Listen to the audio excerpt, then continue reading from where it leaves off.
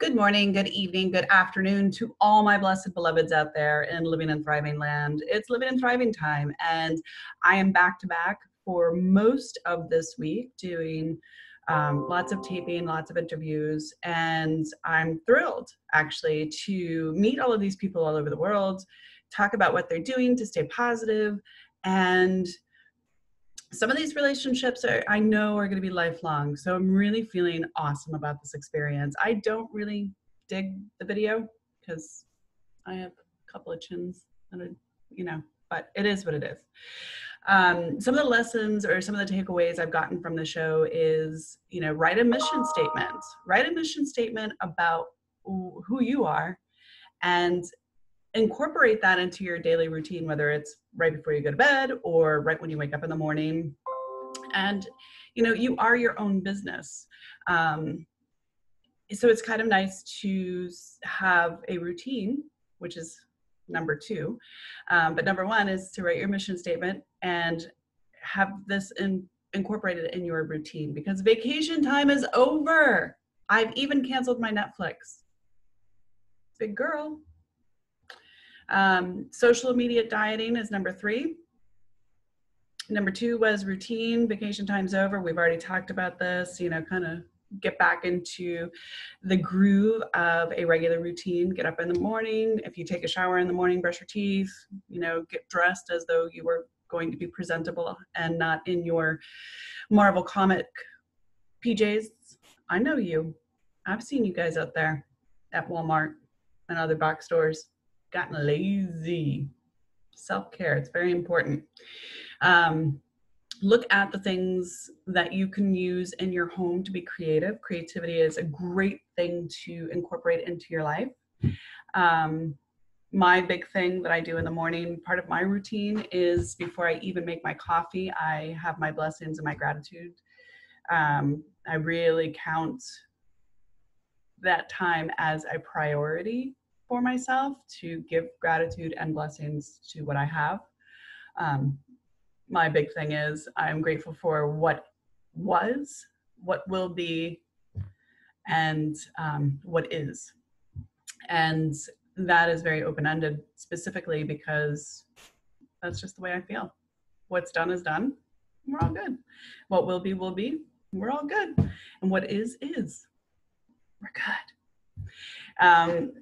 And let's see, what was the other one? Ooh, finding your passion. I have my little list here. Finding your passion. What are you passionate about? What sets your soul on fire? What do you absolutely 100% without a doubt get excited about? Because this is a great time to learn about your passion and to work towards it. And I'm actually presenting a free course for you guys. It's a little mini course to start delving into your passions. What is it that you want to do? Who do you want to be when you grow up? Do you even want to grow up? Do you need to grow up? I don't think so. I still have my Nerf gun on the other side of the bed. I know you can see it from here if you really zoom in.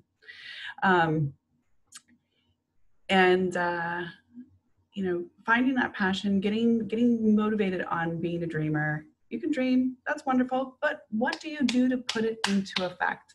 So that course will be ready by the end of the week. I'm really excited about that.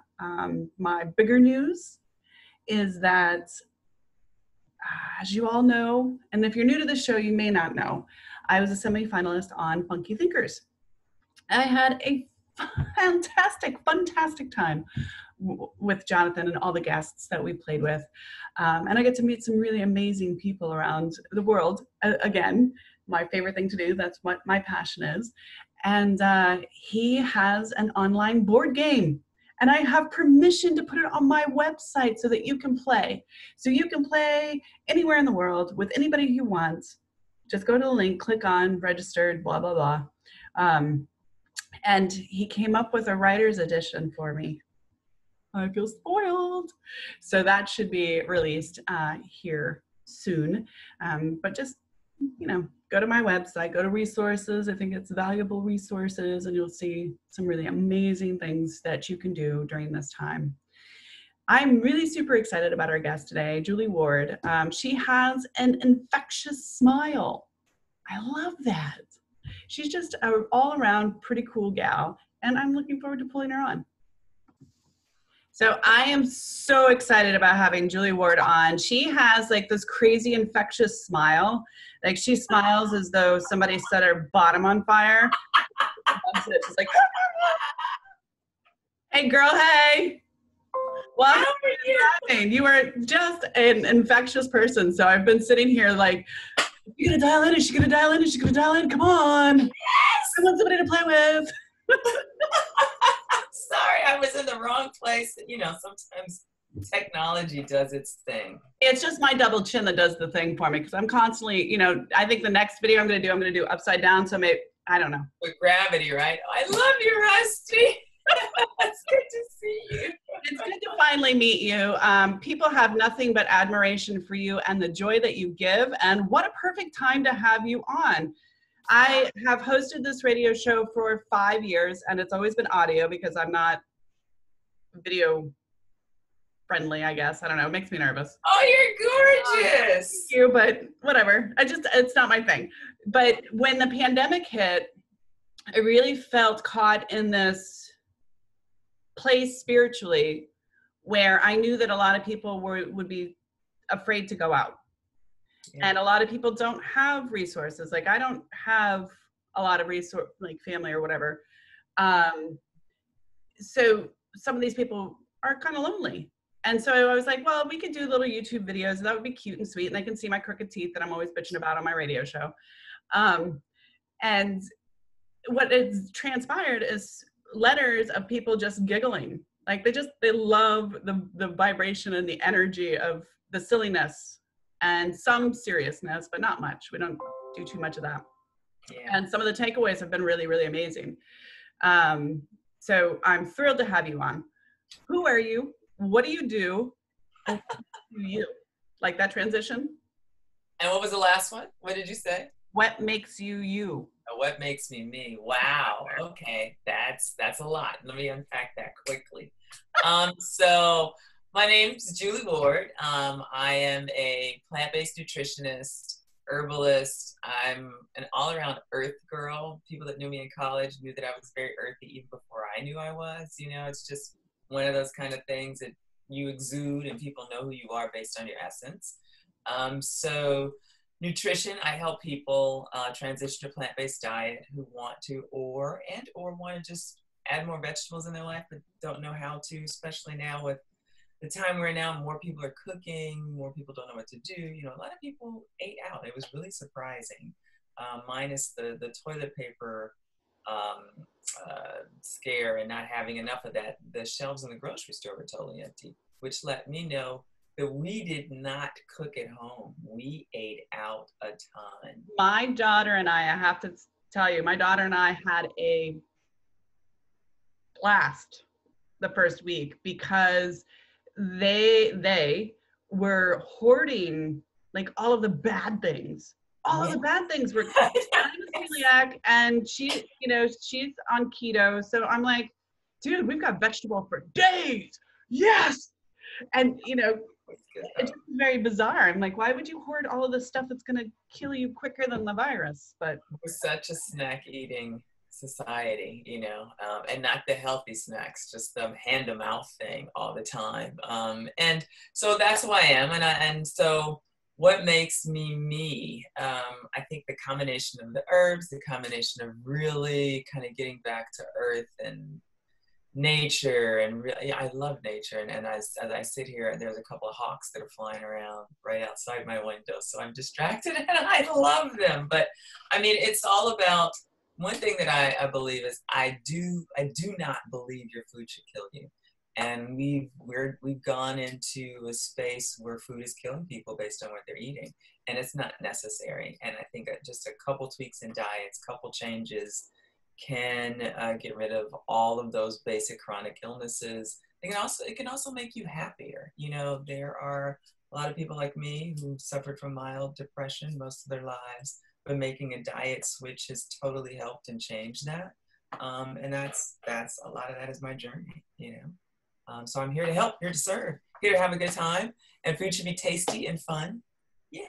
It should be tasty and fun. And one of the things when I first started coaching many moons ago, not too many, but many enough.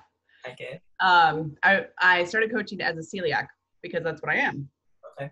And I identified with the lack of information at that time in regards to celiac disease and the confusion Yeah. and the fear surrounded by the lack of convenience. And Yes. I've cooked my whole life. I've been in the restaurant business for a really long time.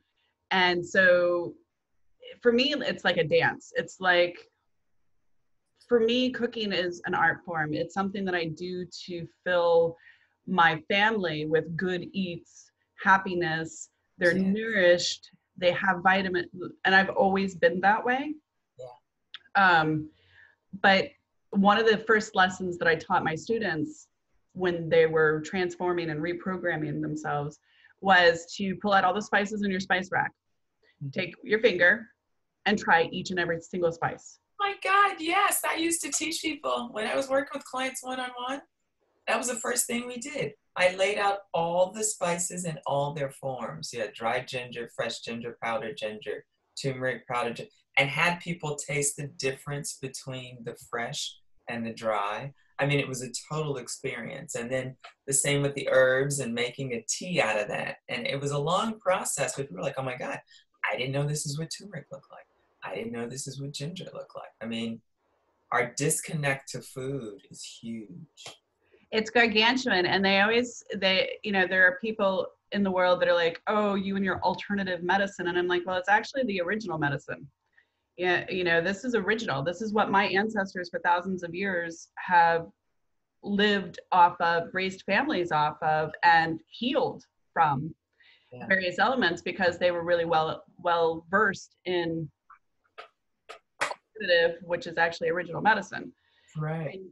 And it's quite funny how we've programmed ourselves out of knowing what our ancestors knew.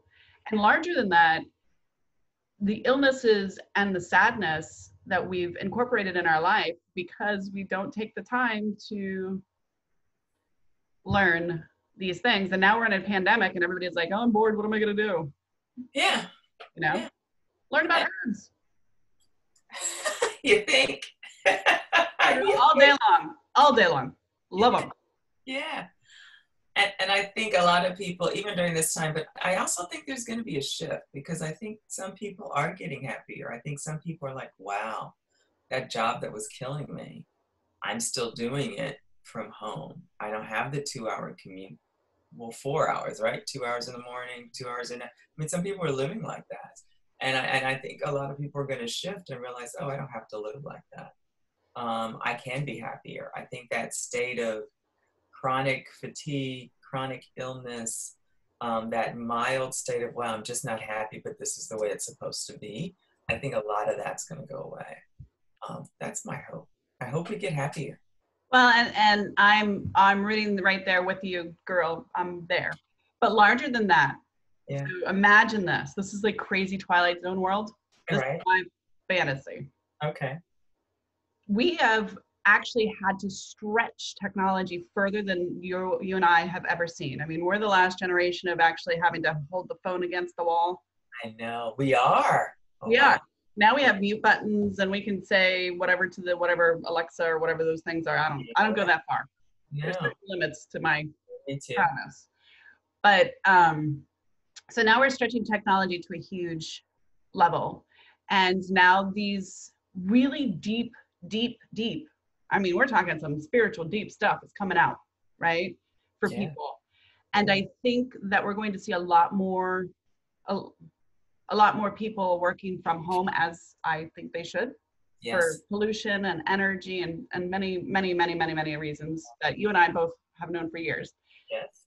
But larger than that, I think there's going to be a slew of individuals who are really going to take on and own their own book of business. Oh, yeah. Does it make sense? Yeah. Yeah. Oh, And totally. so I think it's exciting to see this transformation because I know it's ugly right now. And I know for some it feels very dark, but for me, I'm wicked excited. Like I'm excited I am because so excited too. yeah, the energy is great. I feel great, and I did get sick during this process Uh-huh. with Did you, pneumonia. Okay. Oh, wow. Sorry. But I still got up and I still did what I love to do, which is this. Yeah. And I still write and do my courses and blah, blah, blah. But I'm doing it safely, Yeah. you Yeah. know?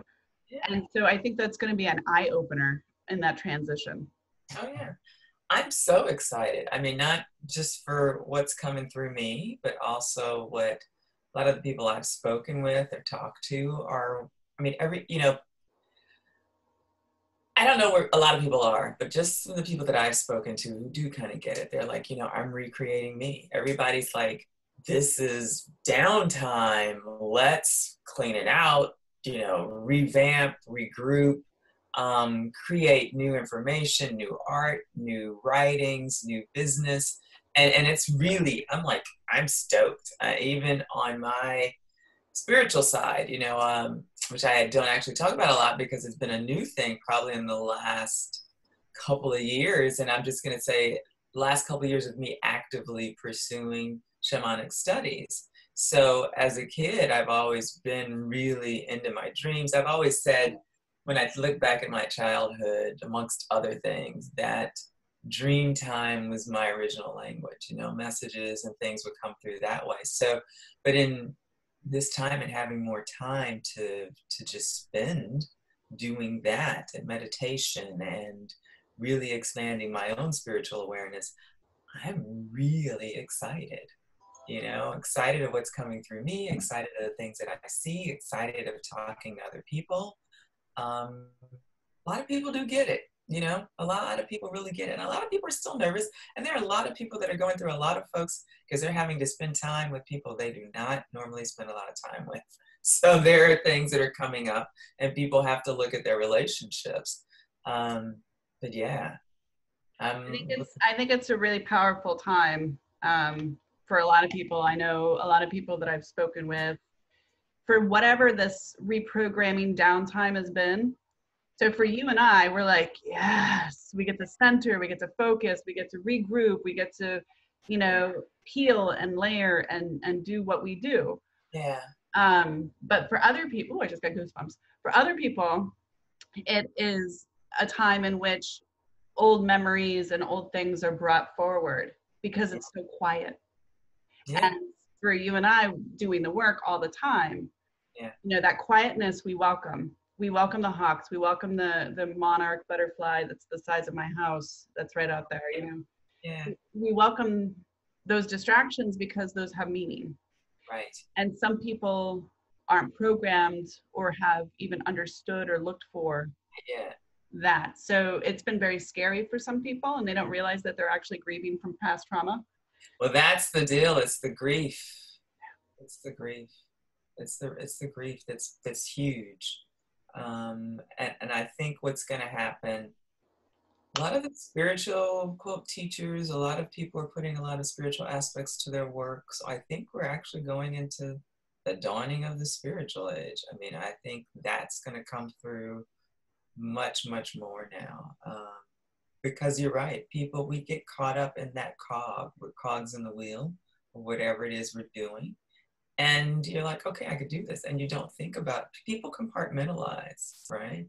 Without dealing with a lot of those past traumas. And in my work with food has memory, good memories, some bad memories. There's also a very large spiritual and vibrational aspect to food. So if you are changing your diet and eating a higher vibration, there will be more energy, there will be another lighter level. And we don't talk about that. We don't talk about those things often. And that to me is, and for me, it came, and I think I ate a salad, a huge, wonderful salad with all the greens and like watercress and all the things that I was a long time ago just studying, sprouts, all the things that had a ton of nutrients in them. And I ate it because I was really tired. I was like, let me just eat a salad and then I'll do some more. I got up from the table with more energy than I had like earlier in that day. I was like, and it dawned on me. I was like, ding, ding, ding, ding, ding. This is what food's supposed to do. It's supposed to give you the energy to get through to the next meal, to get through the day, to the next moment when you eat again. You're not supposed to go to sleep after you eat a meal. And we do that all the time.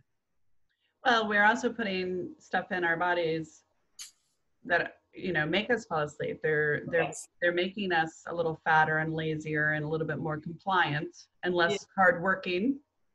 Yes. Yes. It's hard work for some people. Yes. Um, The brain fog sits in and you follow, you know. but and then back to the spices. Anything that you put on your plate, you can make taste amazing with some spices. Except Brussels sprouts, we still don't agree. I don't agree with you either. I'm okay with I don't like Brussels sprouts. Never have. I've tried it in so many ways. I don't like Brussels sprouts. I never have. You'll never see me eat those. No. I've tried it in so many ways. Larger than that, and for those of us with autoimmune issues, I have issues absorbing vitamins. So I have to do a lot of sublinguals. And I have to work really hard at figuring out what foods are the best foods to revitamize myself. Right. But instead of people going that step like our ancestors used to, they'll go to the supplement step and buy this milkshake whizzy gizzy thing from, whatever diety place that they can find, thinking that this is going to replace what they can replace naturally. Right. One of the things I do in my classes, no matter what class I'm teaching, no matter what level, everybody understands the benefits of a true green smoothie. So, and that smoothie, you go some places, oh, I've got a green smoothie. Well, it's also got a ton of fruit in it, right? Mm-hmm. So it's like a fruit smoothie with a handful of spinach. So one of the things that no matter, again, who I work with or whatever, they always tell me, I'm still doing the green smoothie. And it's straight greens. And some people are like, oh, I can't, because it is a taste bud thing, right? Or because there's nothing sweet in it, except maybe a Granny Smith apple, but it's got your immune boosting teas in it. It's got dandelion in it. It's got your greens in it. It's got watercress in it. It's got collard greens. I mean, you've got to put it in a really kind of heavy duty blender just to blend it all up. And those of my real hardcore, I teach people how to incorporate seaweed, Irish moss, which has a ton of minerals that our body needs and actually helps our digestive system. So we put that in there. So it's a nutrient mineral dense smoothie. Yeah, it takes a minute to get used to, but you top it off again, spices, cinnamon, cardamom, that goes in there. And people have made it their own. And that's the thing. Instead of coffee in the morning, my coffee drinkers are like, oh, wow, I don't need coffee. You don't need coffee. If you choose to drink a cup of coffee, that's on you, because we all, people like, I like the taste of coffee. I can't drink it. Messes up my nervous system. Coffee, coconut ice cream might be a different story. But, my brain is turned on when I drink it. I'm ready for the day. Brain fog gone. And it's just an energizing thing. And so, it's about the nutrients, and we don't know that. And it's like, that's the one thing I teach no matter what. It's like, hey, this is salad in a bottle. You can't eat a salad. You don't want to eat a salad. Put it in a blender. Drink it.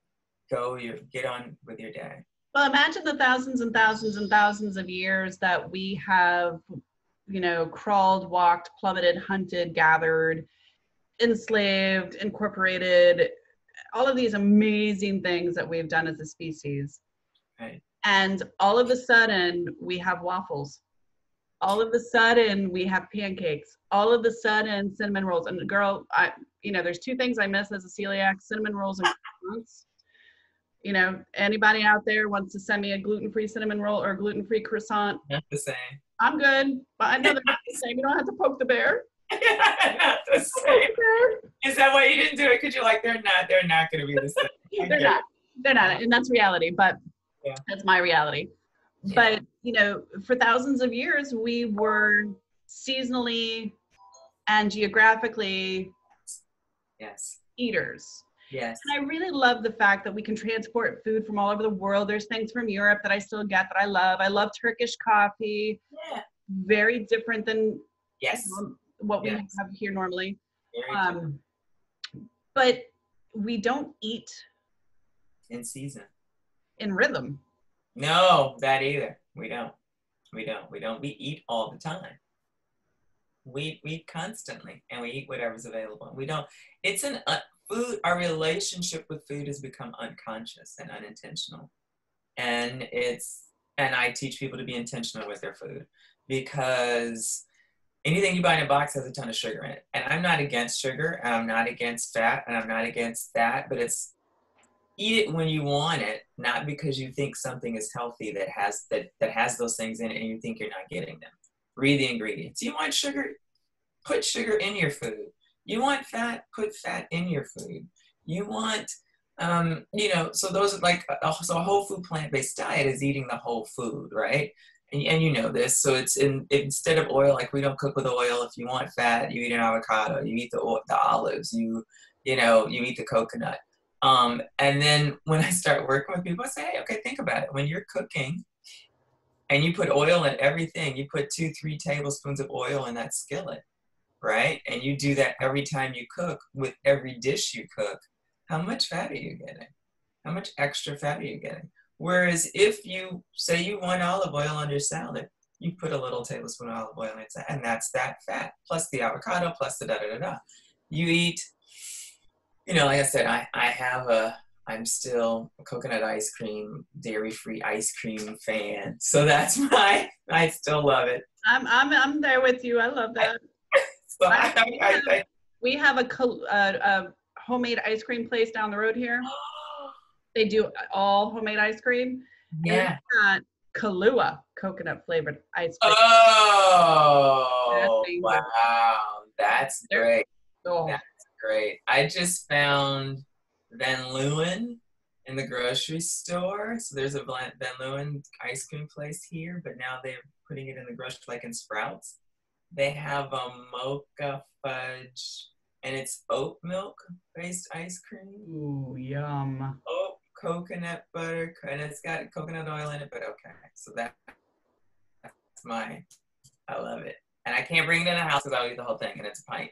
But, but okay, so I know that I'm eating that, right? I'm aware that my sugar is coming from that. My oil is in there. As opposed to eating something every day and going, and then finally looking, oh, that had 14 teaspoons of sugar in it, or that had, another 9 grams of sugar, and that had another whatever. So it's about being intentional with our food. At some point, we let people tell us how to eat.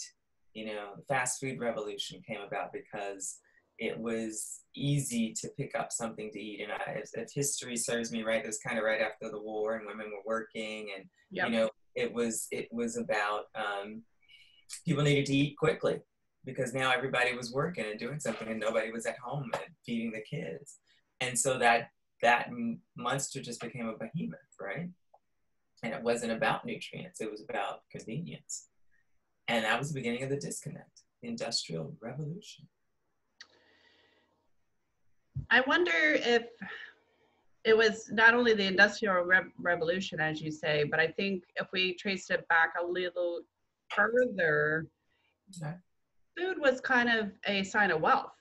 So there was a time period, a very long time period, that you'd only have bread products on Sunday because A, it was hard to source, and B, it was expensive. And you didn't have sugar at all. There was no sugar back then. I mean, the wealthy had sugar, the wealthy had the bread, the wealthy were larger than everyone else too. Well, and that was a sign of, to be larger and to have the triple chin and all of that stuff, that was a sign of decadence and wealth.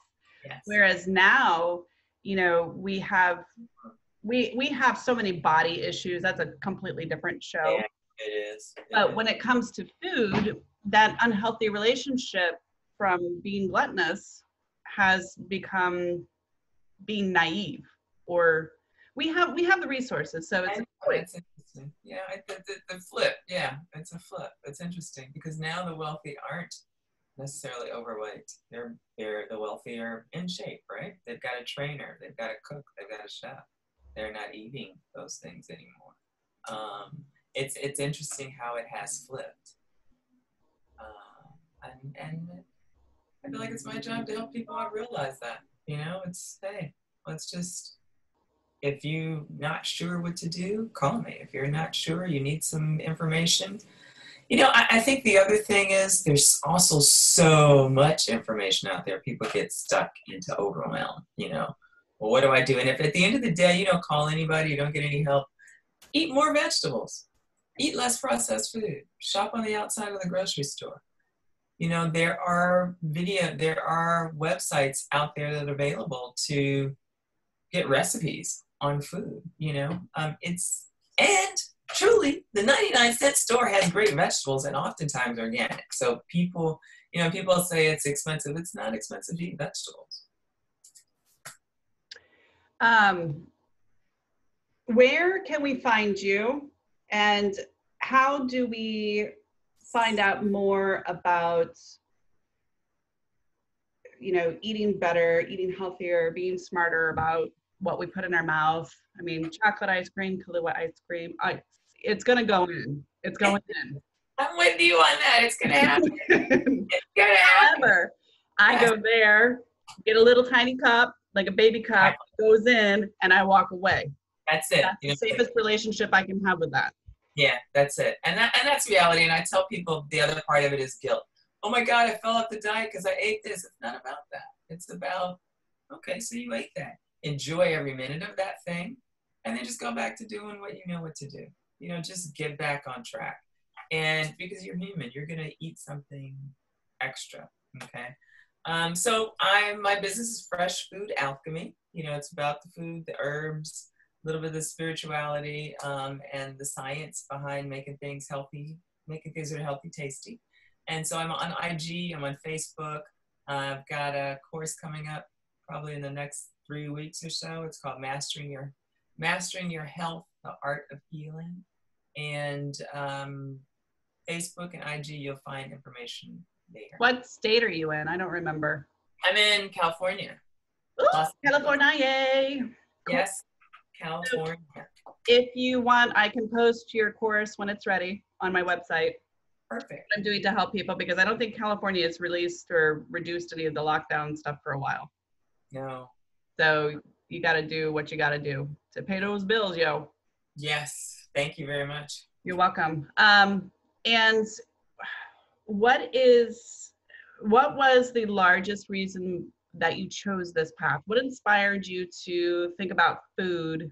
Because I'm sure that's not what you went to college for. You went to college for something else, right? Totally. Yeah. Sort of. Totally. My life, I've had like 3 lifetimes, right? We've all done something different. And so I had a fabric and jewelry business for a long time. And again, my journey was, how do I feel better right out of college, before college? Because I could not digest meat and food. And that was long before we understood enzymes. We understood how antibacteria, antibiotics messed up our digestive system. But I know that if I ate meat, I didn't poop for 3-4 days. Right. And I loved, my mother made these beautiful, sweet and sour pork chops. I used to be, Mom, can I have that for my birthday dinner, right? And there were all these things, but as I got older, they just made me feel bad. And so I began my journey to feel better. And when 2008 hit, the other crisis we've lived through, the financial crisis, my fabric business, good 75-80% of my clients went out of business. And because I'd been on this journey, when I would cook for my friends, I had a friend, she's like, you're in the wrong business. I was like, excuse me? She's like, no, you need to be in the food business, helping people heal, showing people how to eat this healthy kind of thing. So when that happened, I was like, let me think about that. And that was kind of the beginning of the transition here.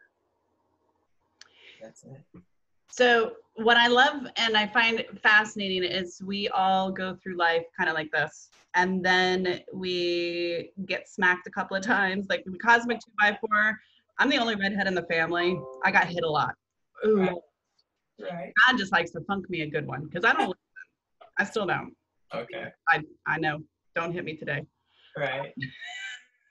But it takes trial and trial and trial and trial and trial and trial and trial and trial before we get it in our head that we have to reprogram ourselves. And what I love about you, not only is your smile infectious and your personality delightful, is the fact that you were able to turn yourself around to a point where that journey was hard. Yeah, it's not easy. I mean, when I was a kid, I used to like steak, but I can't digest it. Exactly. So I don't eat it, and I haven't eaten it in a bazillion years. Do I like the smell of it? Absolutely. Can I cook it? Absolutely not. My daughter's, I can't cook steak for the life.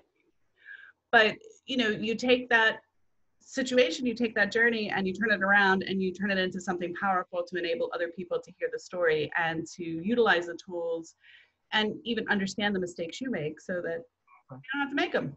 And Exactly. isn't that what we're here for? Yes, it's totally what we're here for.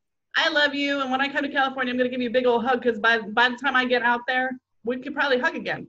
I know, right? Totally, totally. All right, sister, do not forget to send me that information. I would be more than honored to put it up. Give us your website one more time, and I got to roll to the next person.